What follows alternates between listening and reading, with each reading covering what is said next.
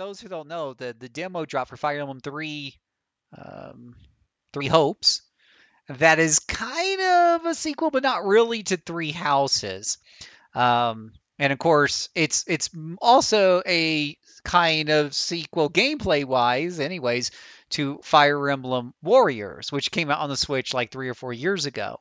And for those who don't know, the Fire Emblem Warriors is a Muso game, but it's not just any Muso game. Fire Emblem Warriors was really, really, really awesome because they took that Muso formula that you see in games like Samurai Warriors and Dynasty Warriors, and they paired it together with a strategy gameplay from the Fire Emblem series. So whenever you would do a fight, you would have anywhere between 1 and 8 different heroes that would be on the field, very similar to a Fire Emblem tactical fight. Um, and as you would start the battle, you would give them commands to help you conquer the board rather than going, let's say, in a typical Dynasty Warriors game, I usually have to go and capture all the keeps myself. And the gameplay is balanced around that ideal. But with Warriors, Fire Emblem Warriors, things happen faster. It's like Dynasty Warriors on steroids because enemies are trying to take over your keeps. Heroes you're supposed to be protecting might fall. You got to, of course, protect your keep because if it falls, it's game over. So you really have to be in multiple places at once. And the way you do that is by sending the different heroes of your team to take care of different objectives. And you could do this somewhat in Samurai Chronicles because normally Samurai Chronicles you have two heroes and you can give them different orders, and you can kind of jump into their body. So like if you playing this hero here and you got this hero here, and you send the second hero off to the north while you fight a battle to the south, and now you need to be at the north real quick, you just go ahead and take over that other character's body. So with Samurai Warriors 2, you had a little bit of that juggling, but it was only with 2 characters. Same thing with Hyrule Warriors. But the big difference with Fire Emblem Warriors is when you send these characters out, they're actually effective at accomplishing objectives when you need them to. So in Hyrule Warriors and Samurai Warriors, it was very unusual for me to send one of my warriors to another keep and have them actually capture it.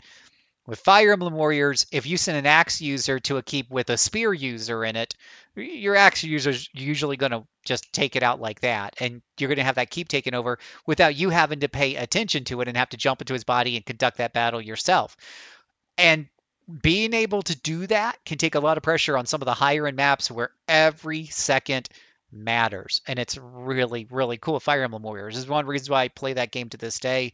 I've spent over 100 hours in the game and I still pop it in and play it post game, doing lots of post game stuff in that one.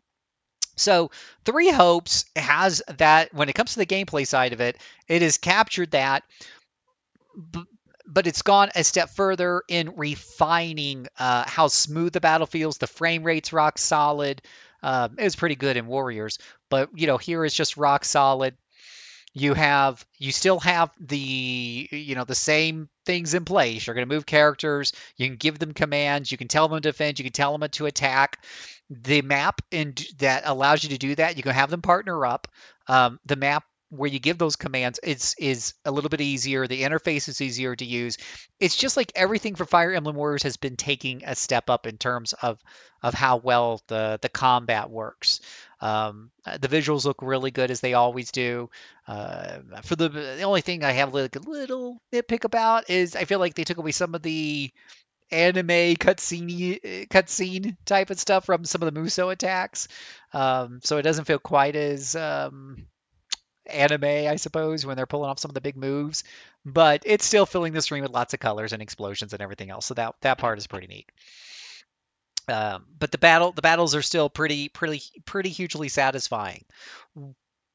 Then the other side of Fire Emblem is what you do in town, and this it takes much more. While the battle system comes directly from Fire Emblem Warriors, the stuff that you do in between fighting comes directly from Fire Emblem Three Houses.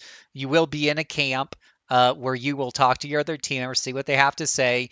You can train with them. You have so many units of training time a day where you can train with them to advance them in their class skills. You can have cook them a meal to improve relationships.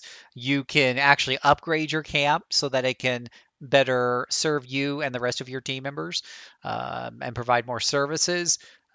You can buy gifts and give them to people. A lot of what's there before is there now, but again, it feels streamlined. You don't really have like this calendar month where you're going through one day at a time, which if you played as much as I did, that was starting to get old. Instead, it's like, look, there's 4 battles you need to do. And when you do the fourth battle, the chapter's over. So do anything you need on the campsite side before you do that last battle. And anything else you want to do is up to you. You've got this many units of time to work with in terms of training and eating with your friends and stuff like that. It just feels so nice and streamlined.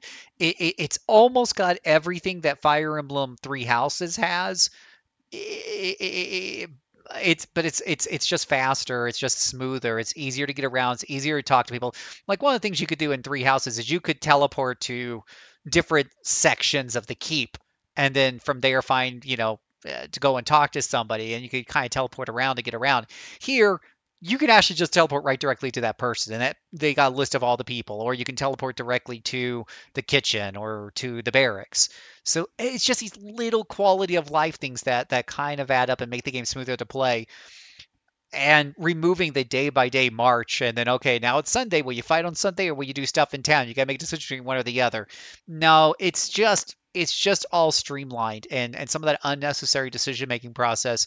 They did such a great job of just taking out some of that stuff that really wasn't contributing to the overall experience, um, while keeping what people probably mostly like, which is making those decisions, making some of the more important decisions that were important, like how the characters are being developed and which relationships are you working on together and things like that.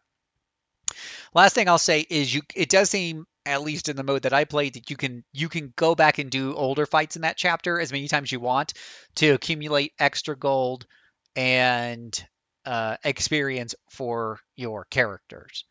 Um, but yeah, it just seems super super well done. As far as the story goes, it's set in the same time roughly as Three Houses, but it's almost like an alternate universe type of thing. Some of the big things, without getting into the details, some of the big things that happened in Three Houses, primarily with the main character, don't happen here. And you're playing a totally different main character who is tied in with the old main character in a certain way, yeah, without getting spoilers. So it's kind of like a what if, and it's really kind of cool to see it from that perspective, storyline wise. But you will be talking to the NPCs a lot, and you will be having, cutscenes with them. I personally have picked the same house that I played in Fire Emblem Three Houses, just so I could kind of see this new and different perspective through the eyes of characters that I felt like I already know pretty well. So my overall impression is I'm very, very excited now after playing the demo for the full release. I'm super excited, and I should have it on release date. And I will definitely share more of that with y'all as it comes out. Maybe stream it or something. But it is very the demo is very very good impression. There was a couple of nitpicks. Yeah, I feel like they took, like, let's say 30 or 40% of some of the crap out of there, but they also pulled away a couple of good things that I would consider good. They got a little bit of baby with the bathwater, but most of the baby's still there, and the baby looks better than ever before. That's my analogy. So I could definitely recommend that you check out the demo. If nothing else, to check out the demo. The demo, by the way, takes you all the way to the first chapter. However, I will say with this big asterisk, if you're planning on playing Three Houses and you haven't got the Three Houses yet, what's your problem? But if you haven't gotten to Three Houses yet, you want to play Three Houses before you play Three Hopes. If you're never going to play Three Houses, just jump into Three Hopes and you'll be fine, and it'll, the blanks will fill themselves in. But if you're going to play both, play Three Houses first before jumping into Three Hopes, because Three Hopes rushes through some part of the early story that takes away from some of the poignancy of the original story. Kind of reminds me with some of the Muso, like One Piece Pirate Warriors does with the One Piece story, where they kind of zip through some major plot points, and so they don't hit you as hard because it's kind of zipped through. So there you go. That is my 10 minutes of thoughts there on the Fire Emblem demo. We might make a video into that.